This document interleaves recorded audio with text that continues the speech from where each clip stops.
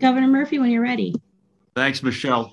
Good evening, everybody. Thank you for gathering on short notice. I'm honored to be joined by the storm crew, the Commissioner of the Department of Transportation, Diane Gutierrez-Scacchetti, Superintendent of the State Police, Colonel Pat Callahan, and President of the Board of Public Utilities, Joe Fiordaliso. Again, appreciate enormously folks gathering on short notice. We've been doing a lot of COVID lately, but we haven't been doing a lot of storms. So we've got the band back together, as they say, because we're tracking an incoming storm system, which has the potential for significant snow impacts across the southern half, especially the southern half of the state, with the greatest possible accumulations in a belt, if you can envision it, from Salem County running northeast toward Toms River. The National Weather Service, and the team has just gotten off a short while ago with them, has Western Burlington, Camden, Gloucester, and Salem counties under a winter weather advisory. And they have Southern Ocean County, Eastern Burlington County, Atlantic, Cumberland, and Cape May counties are under a winter storm warning. Some added accumulations may maybe just up to an inch or two are possible across central Jersey, where I am as we speak, and into parts of northern Jersey. Let me just stop and say two things. Number one, state offices will have a delayed opening tomorrow. Those offices, unless you hear otherwise from us, will open at 10 a.m. And we will put in place a state of emergency sometime later this evening for the counties I just mentioned that are under the winter storm warning. And again, I want to repeat those counties: Ocean County, Burlington, Atlantic, Cumberland, and Cape May. Those are the counties that are under the warning. There will be a state of emergency directed specifically to those counties that will go into effect later on this evening. This storm should impact these areas at least through the morning commute, and potentially much longer across the entirety of the day tomorrow. The Department of Transportation, under Diane's leadership, is prepared to be out to keep our roadways clear. They're partnering with their colleagues at the county and local levels and with our toll road authorities to get the jobs done. And by the way, I should say all of this is, the plans are being put in place in the context of an ongoing pandemic, which is now at all-time high rates of transmissibility. And so we're having to do this under COVID protocols. And as you can imagine, normal staffing and normal manpower are impacted substantially. This system may also bring with it coastal flooding, particularly in those counties that I mentioned a couple of minutes ago, especially Cape May up through Atlantic to Ocean counties. And it will bring with it some sustained strong winds, which of course means the potential for power outages. The BPU, under Joe's leadership, has been engaged with our electric power providers to ensure their readiness. Of course, if you experience an outage, report it immediately. If you come across any down wires, don't go near them, and call them in as well. As Joe mentioned to me a few minutes ago, one silver lining here is this is not a statewide storm, at least as we see it at the moment, which means we can concentrate resources. That goes for Diane's and Pat's energies as well. So here's the long and the short of it, folks. If you do not need to be out tonight, please stay in and let the road crews tend to their jobs.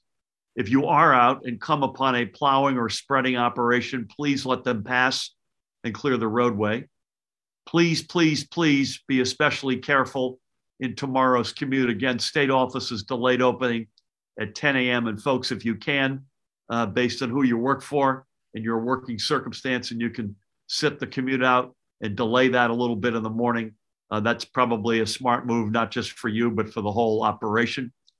Pat will get into this, but the State Emergency Operations Center will be activated, I believe, at midnight tonight.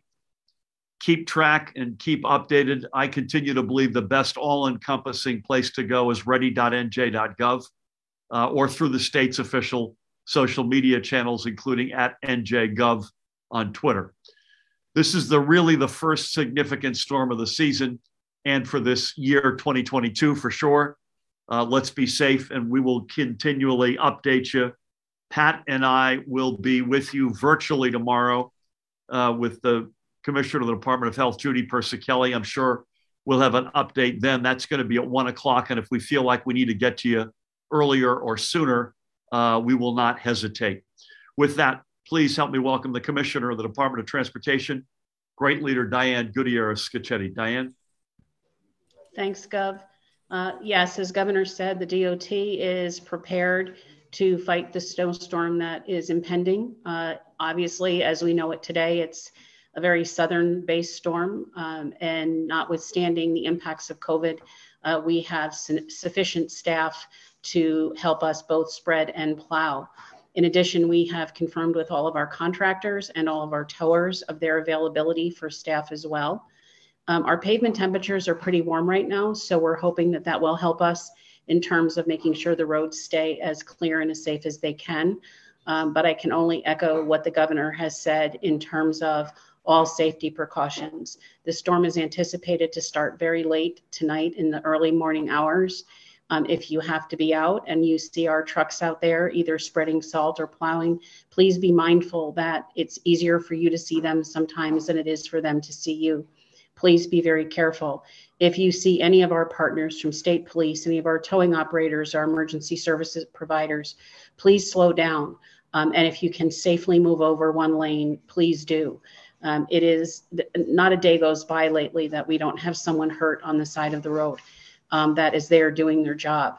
And we need everyone to help us to keep everybody safe so everyone goes home every night. The storm should be pretty quick moving. We think it, by the afternoon, hopefully it will stop, but that will not end our road work. Our road work will continue. So we just ask everyone to be mindful, to take advantage of the governor's delayed opening, and to make certain that if you don't have to be on the roads tomorrow morning, just give us some time to get things cleared out in the affected areas. With that, Governor, I'll turn it back to you. Diane, thank you. We said this a lot in warmer weather when we had the crushing storms of Henri and then on a much bigger scale, Ida, that storms are coming more frequently with more intensity and less predictability. Those are three observations we made on the warm weather storms. There's no reason to believe that all of what I've just said doesn't hold true for cold weather storms as well. So we're giving it to you at 6 o'clock on Sunday night, January 2nd, 2022. As best as we can see it, as best as the National Weather Service can see it. But folks have to understand there's a lot more volatility with weather these days than there used to be. And so just don't get comfortable inside of parameters that you may think or we may think we can predict. Don't get too close to the line because the line moves, unfortunately, a lot of late in weather. Diane, thank you. With that, let's turn it over to Superintendent Colonel Pat Callahan. Pat, again, thank you for everything. Take it away. Thank you, Governor.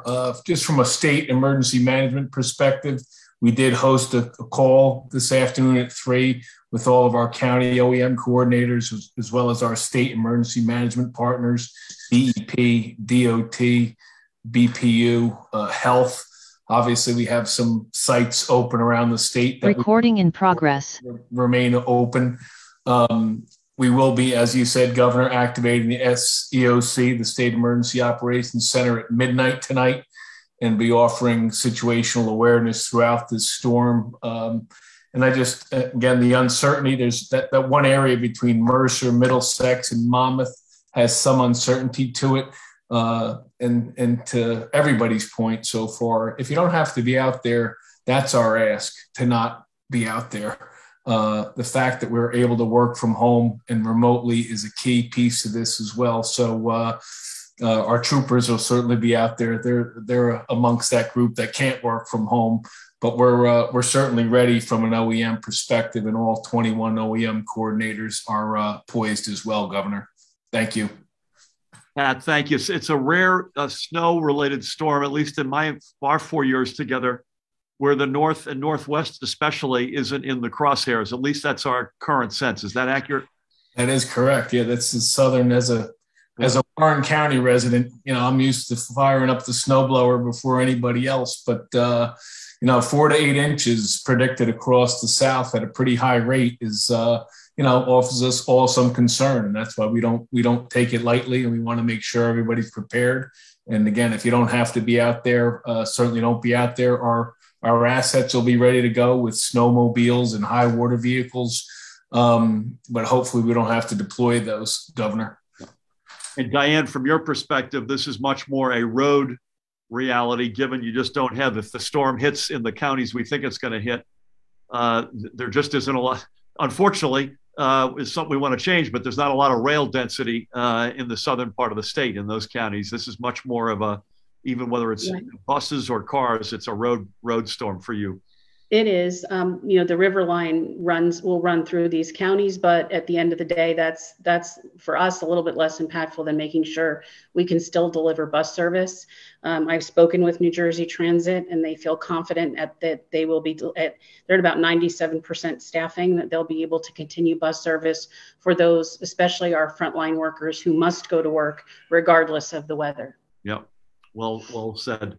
Thank you, Pat. Joe, you're backlit, which is appropriate given we're talking about power here. It feels like it's an Atlantic City Electric, JCP&L principally, and also some PSE&G in there as well. But those feel like the ones that are at the front of the line. Any color you've got, again, expecting winds, some coastal flooding, any more color you've got. Thanks for your leadership. Thank you, Governor. And I think you hit the nail on the head, and Pat also did when you said unpredictability. And I think that's one of the things that we're seeing as this event of climate change continues to evolve. And it's very, very difficult.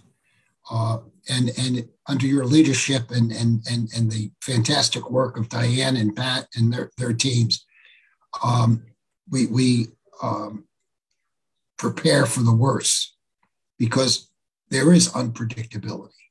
And so we prepare for the worst, and hopefully that worst doesn't happen.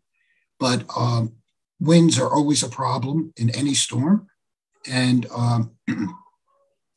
we're not expecting severe wind gusts with this storm, according to the utilities that I've spoken to, because they too get forecasts on a regular basis, and so on.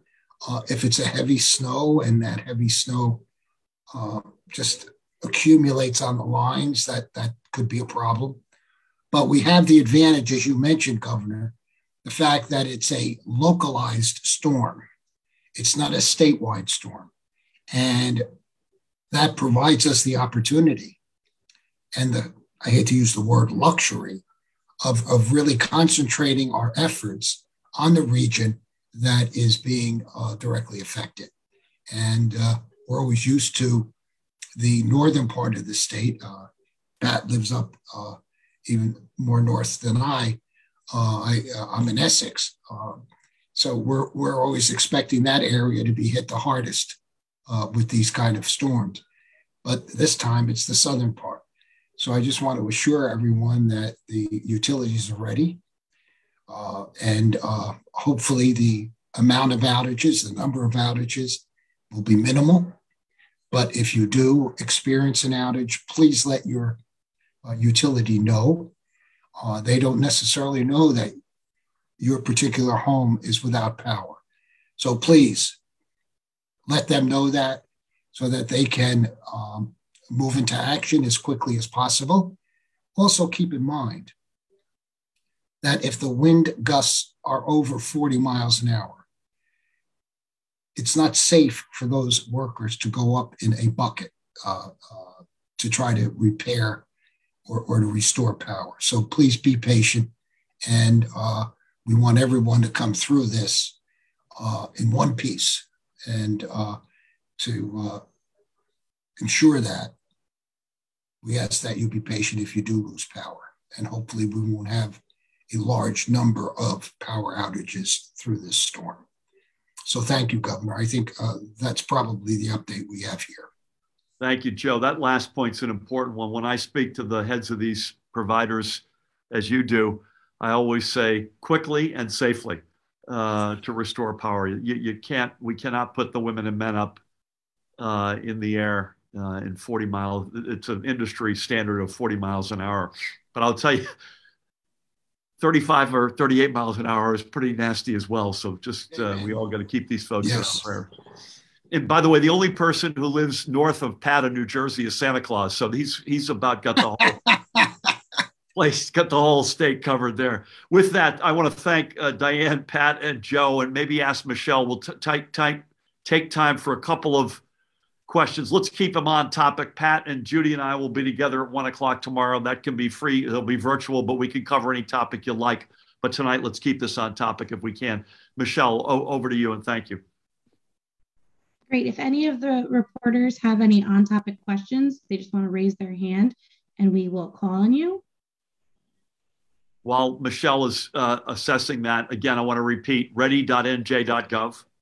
State offices opening at 10 a.m. tomorrow morning, Monday, January 3rd.